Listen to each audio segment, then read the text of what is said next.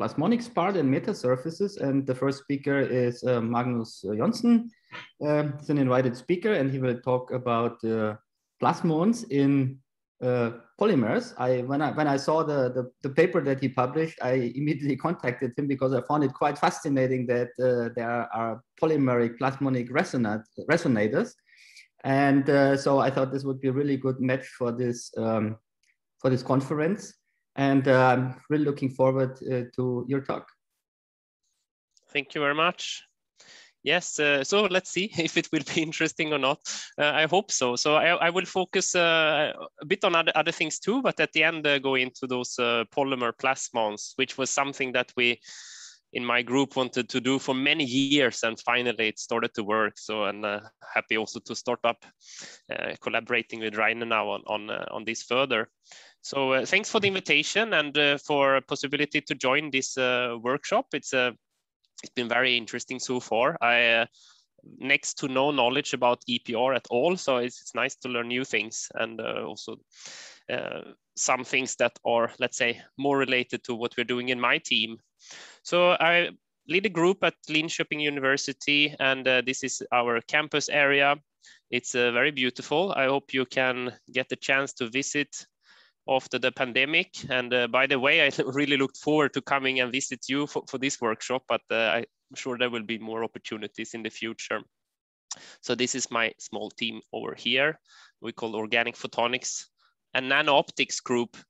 And we are interested in a few different things in my team, but it can be largely divided into, let's say, two different themes, where one is hybrid plasmonics, where we combine more conventional plasmonic surfaces made of normal metals like gold or silver or aluminum with organic materials of various sorts. Actually enjoyed the strong coupling talk before, so we have some interest in strong coupling also. We are starting to explore this a bit, and we were not least fascinated by some preliminary reports showing that you can even affect things like charge transport using strong coupling. We recently published a paper on that where we, however, did not see any effects. So this is a bit of a controversy in this community at the moment, I would say. Otherwise, we work quite a lot with applications. So we have a large part focusing on displays and creating colors in various ways. And also we work quite a lot on energy conversion and sensors. The other part of the team is focusing on studying optical effects purely in organic materials that Rainer was also alluding to. So we, for example, trying to get plasmonic behavior in polymers.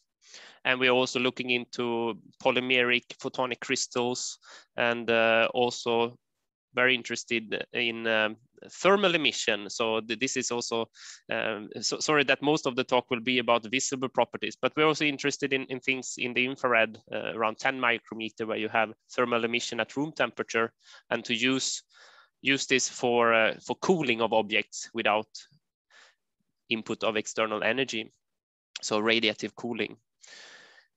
All right, so today I was wanted to get some type of common thread throughout the talk. So I thought I'll start a bit with our hybrid plasmonic displays, and then move over to talk about structural coloration using this type of same type of polymers, and then go to what happens when we make nanostructures of the same type of materials.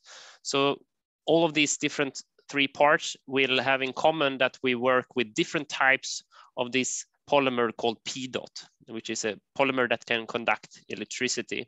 And I will come back to in different parts of the talk on what type of properties these have and how they work. So first part, hybrid plasmonic displays. First of all, maybe you wonder why even develop new displays. We have very good displays already, and also light sources for that matter. There has been a really enormous evolution of displays and light sources recently in the visible, and they have really good efficiency. But even with even if they would have 100% efficiency in terms of converting electrical energy to light, they are still producing light. So they emit light, and their energy consumption is large. And the global use of displays also is increasing and will continue to do so with the continued development of the world.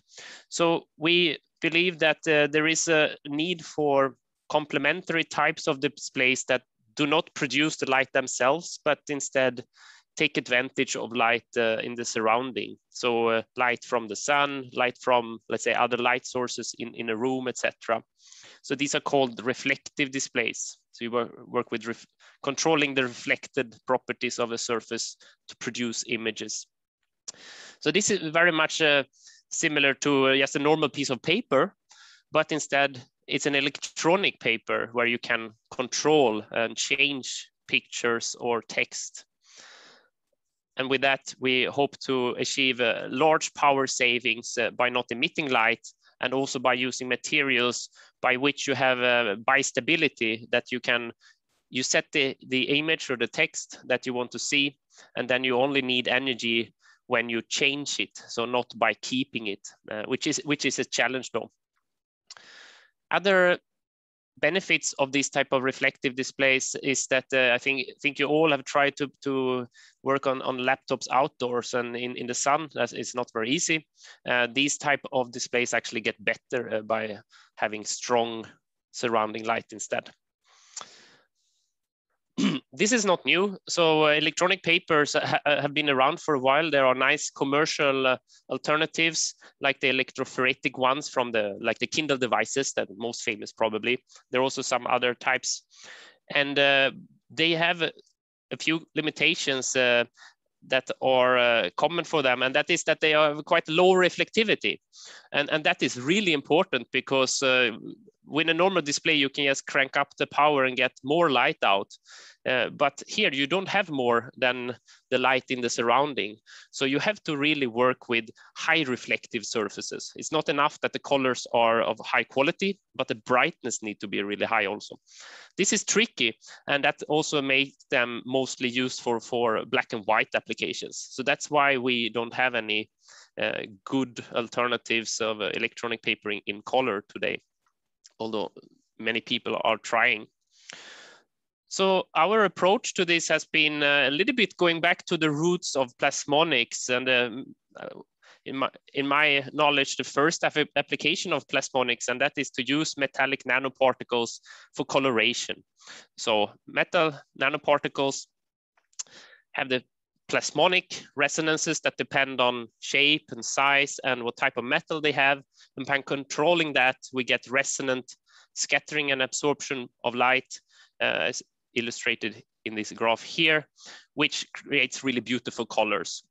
So this is an example. It's from Spain, actually. So it's a picture I took many years ago at the conference in the Casa Matier in Barcelona. Sorry if my pronunciation is not correct here.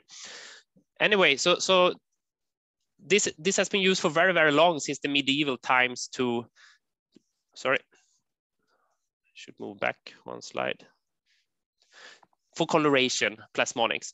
But nowadays, it has been a renewed interest, not least because we have much better control of the type of structures that we can make. So I think this is a nice example showing what type of resolution that is possible to make. This is world record resolution of color prints. At least it was when it came out, which is really cool. So this is plasmonics that creates all these colors with a resolution that is very high. It's also possible to make bendable surfaces very easily, and you can have high quality of the colors, which is how green does it look, how blue does it look.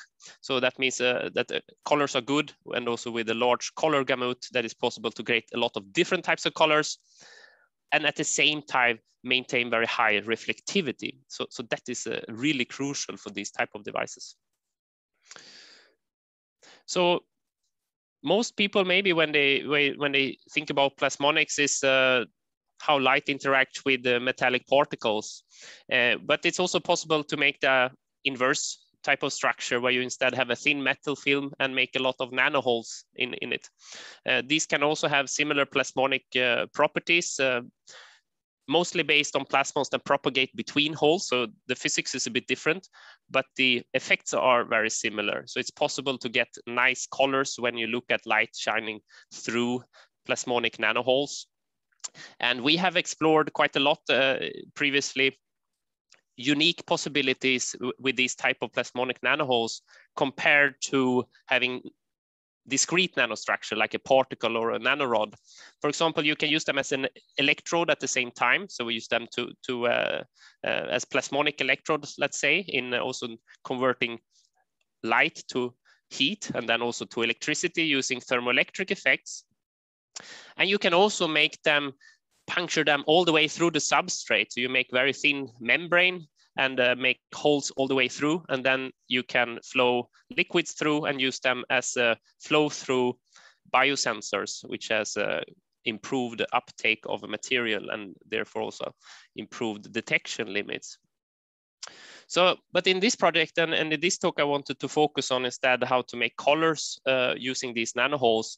And then we combine the nanoholes with a cavity here. So this is essentially a simple Fabry-Perot cavity where the plasmonic nanohole surface is the semi-transparent metal that we have as the top layer.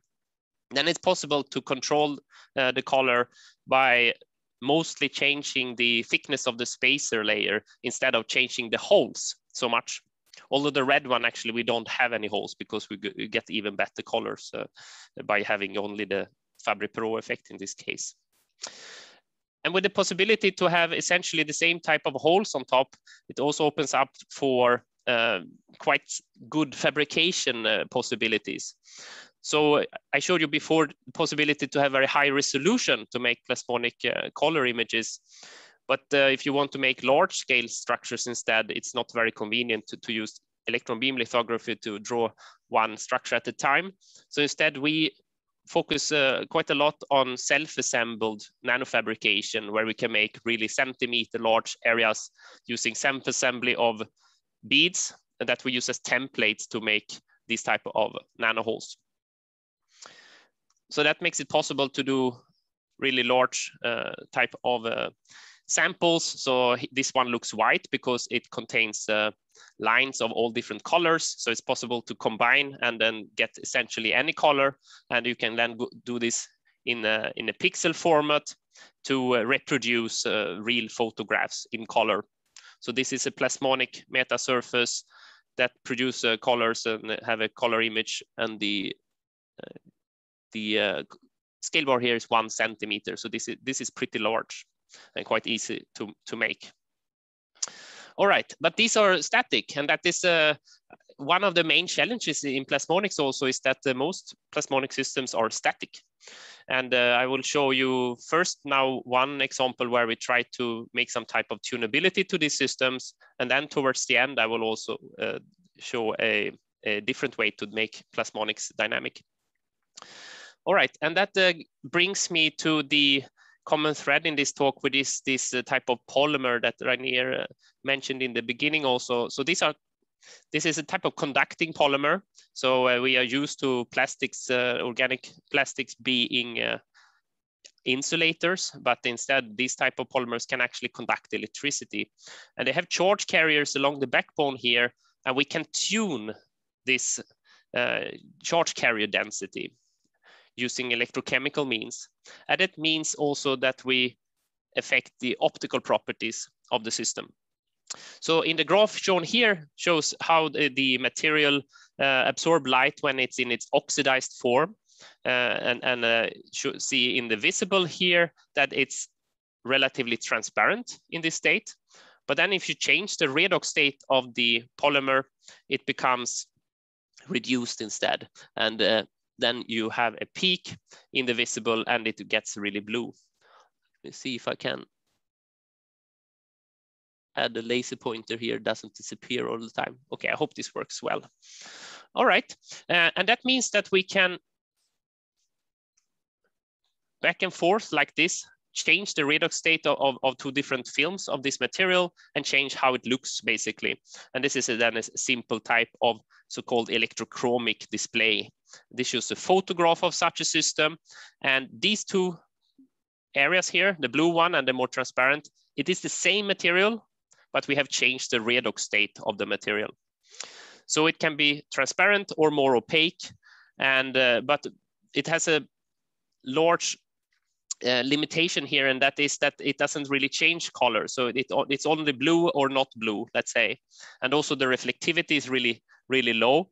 And that is the reason why we then make a hybrid type of system here, where we combine now these type of polymers, have them on top of these highly reflective plasmonic surfaces, and then they can be used basically as a shutter to turn on and off the plasmonic colors in a quite nice way, although it can be further improved here, the results, I believe.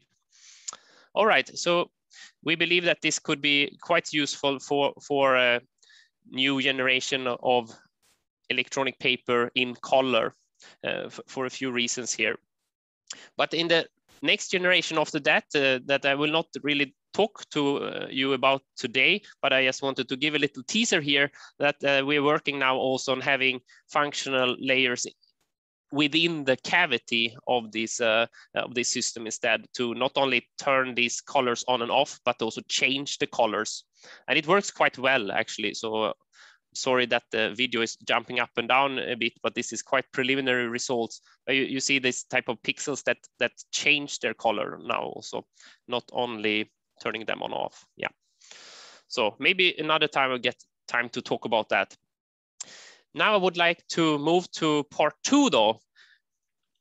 Let's check the time a bit. All right, and that is, I talked about these type of polymers that they can change between being blue and being transparent. And that is a big limitation. And we saw that as a challenge in the team and wondered, could we make them colored using interference effects? And it turns out to be possible to do that simply by making thin films, controlling very accurately the thickness, and putting them on a metallic mirror. So very simple. A little bit surprised that it was not done before. But so we basically control the thickness of these thin films and increase the thickness, and then we can tune the color so that this conventionally blue P-dot material now can obtain any different color, basically. Why are we interested in this? Well, partly because we know that we can control the thickness of the polymer very accurately using a UV exposure step during the deposition process. So during the deposition process, if we have an exposure step of different times here, we can control the thickness from, let's say, 180 nanometers up to over 300 nanometers. And this can also be further controlled by varying other parameters. But here, all other parameters are set the same. And that means that it should be possible to, these are simulated predictions, should be possible to control the color simply by having this UV exposure during deposition. But moreover, it's not only the thickness that changed, but we also found in this study that UV exposure also affects the optical properties of the polymer, the material properties. So the real refractive index goes up quite significantly, actually, and the imaginary component of the refractive index goes down.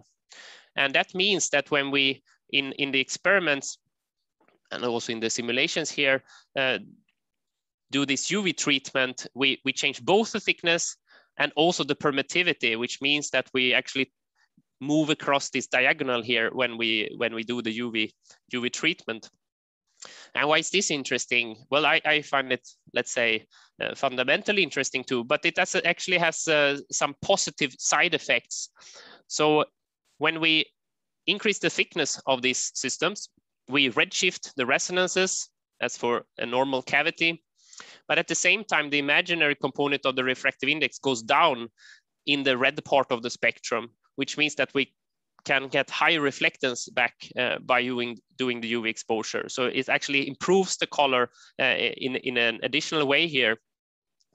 And at the same time, the real part of the refractive index goes up, which also redshifts the resonance. So we have two different effects that redshift the resonance at the same time.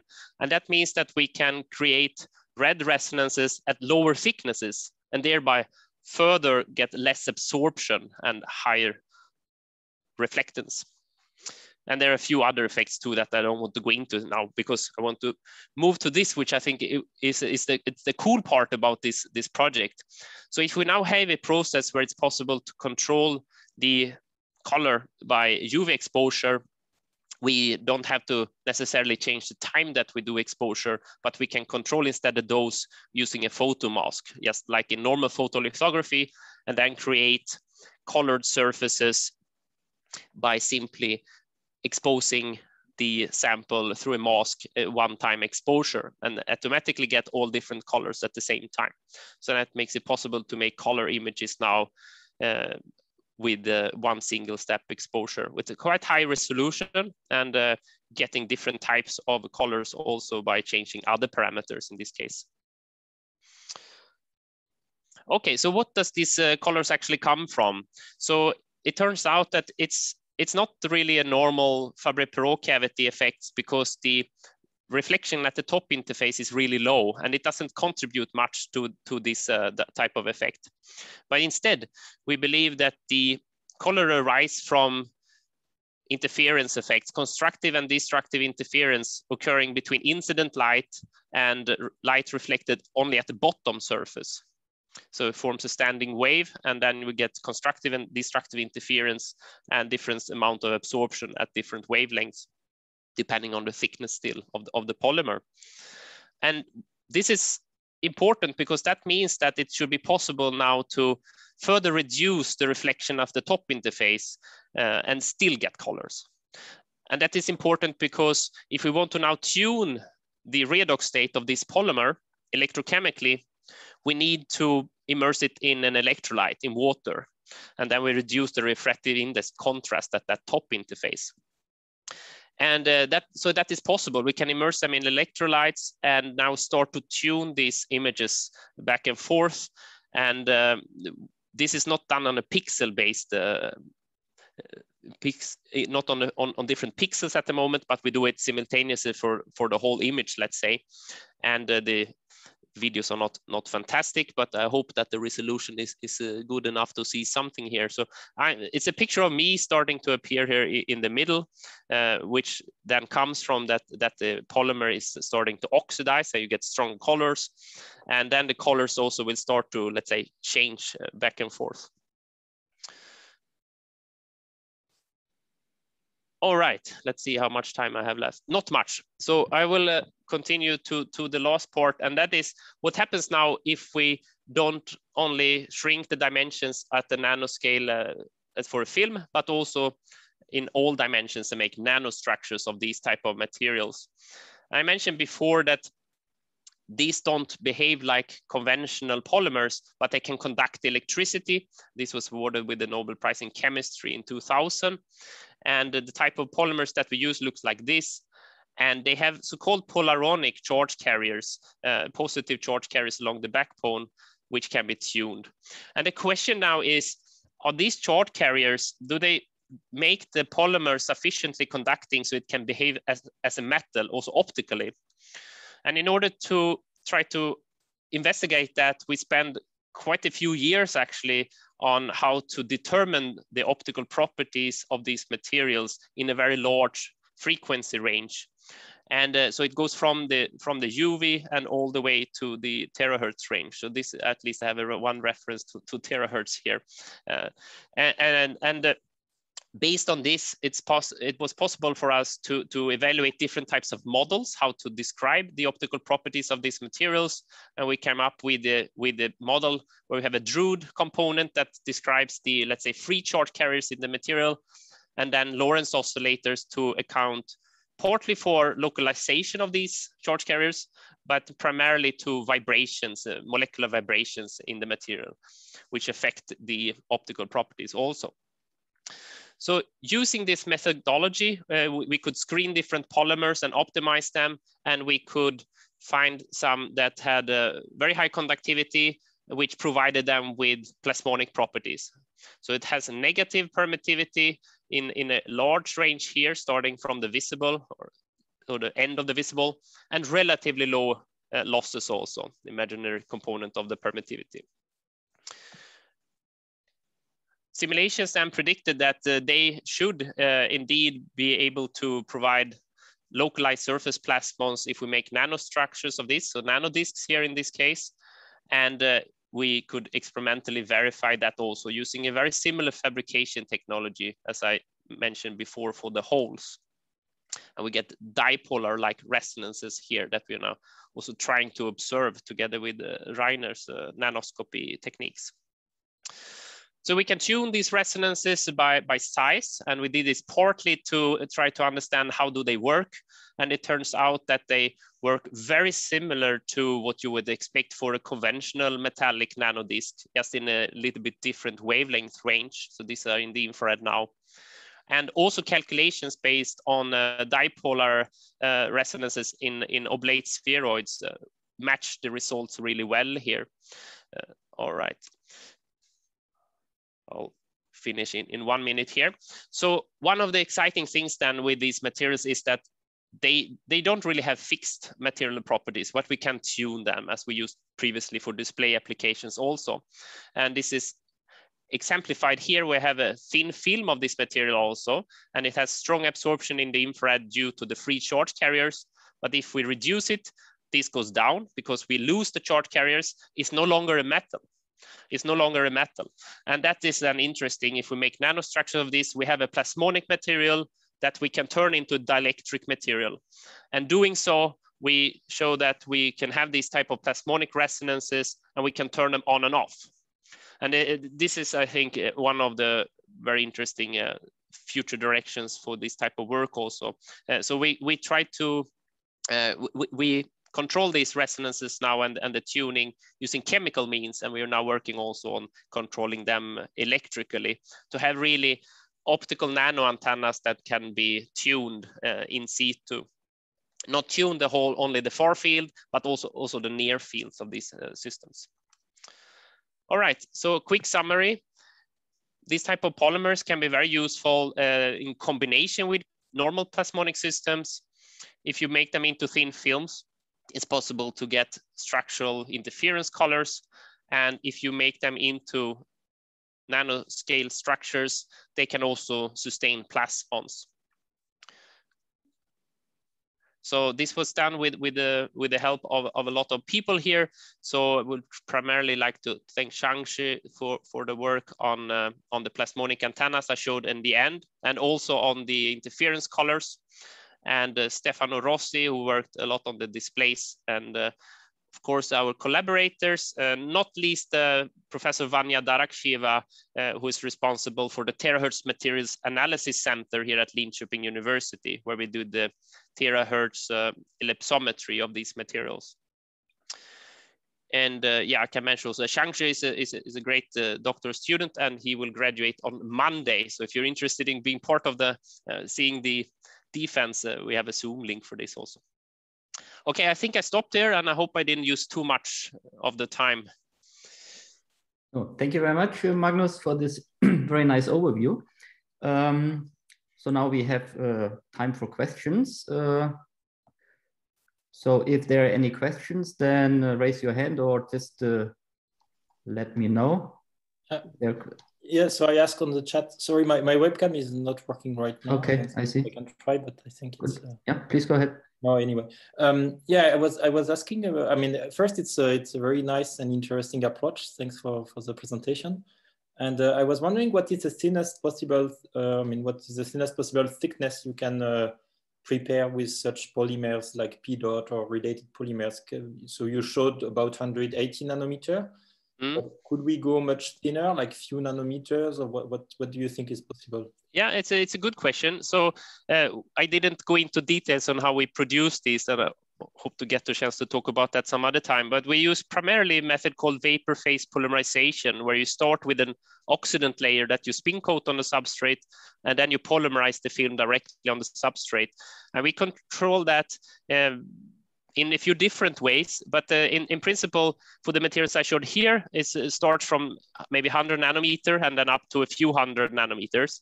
But it depends on also the counter ions and the oxidant that you use. So for the materials that I showed at the end with the nanodiscs and the antennas, they are thinner, so they're around 30 nanometers, and we can go down to at least 10 nanometers. Okay. We haven't really looked into how thin we can make them and still have them survive the next part of the process, let's say. But I think we can go down to a few nanometer probably. There are other ways to make even thinner ones also. Oh, very interesting. Okay, thanks. There are more questions. Jakob, I see. Hi, so thanks for a nice talk. I'm not really from this field, but I wanted to ask, so I get that if you change the thickness of this polymer, then you get a different color, right? Mm. So then if you would have this screen, like ultimately, then you would have to really change, you will have some like actuators to change the thickness, to change the color, or how would it work regard to these pixels? Or yeah, good questions. Idea?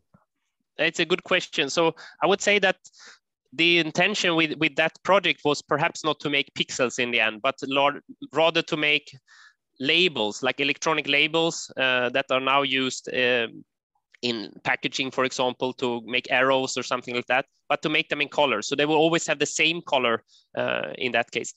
But we also find that some of these materials actually change thickness when you change the redox state. And that is we haven't published that yet, but they can actually significantly change their thickness, which means that we could also then tune the color using the polymer itself.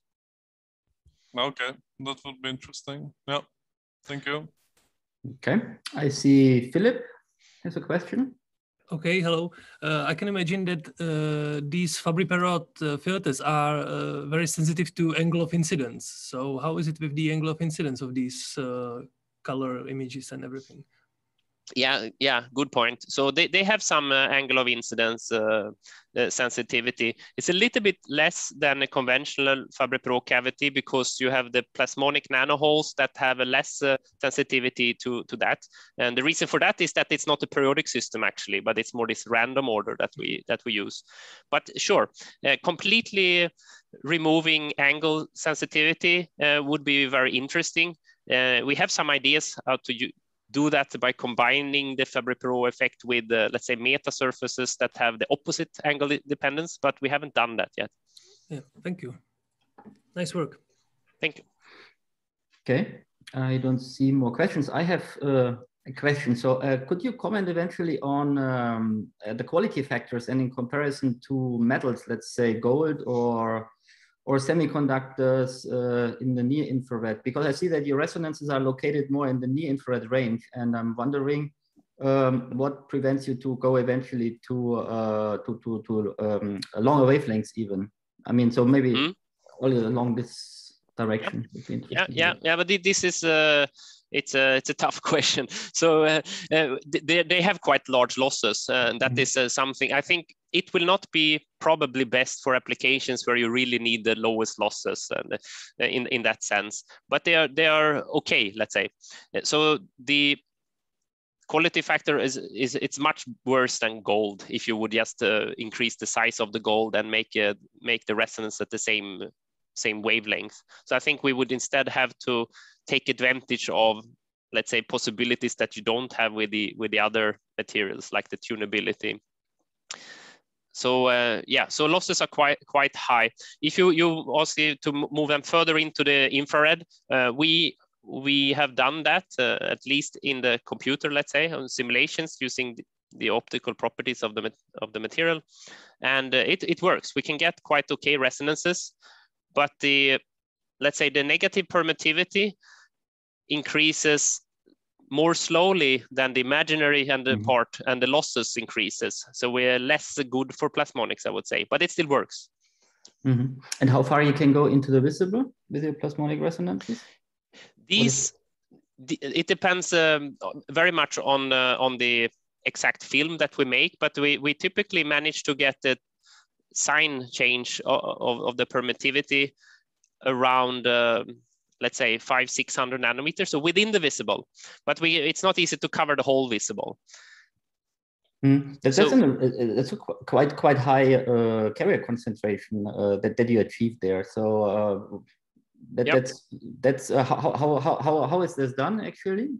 Because I'm not sure whether I've ever seen such high carrier concentrations in a polymer. Yeah, so we optimize different parameters in order to get the highest conductivity possible. And the concentration of the carriers is one thing, but not least also the mobility and how they move between the chains, which is usually the limiting factor. So optimizing the conditions like temperature, what type of oxidant. We use copolymers also to make a better microorganization of the polymers. It can largely improve the conductivity and push a little bit the negative permittivity into the visible. Okay, thank you.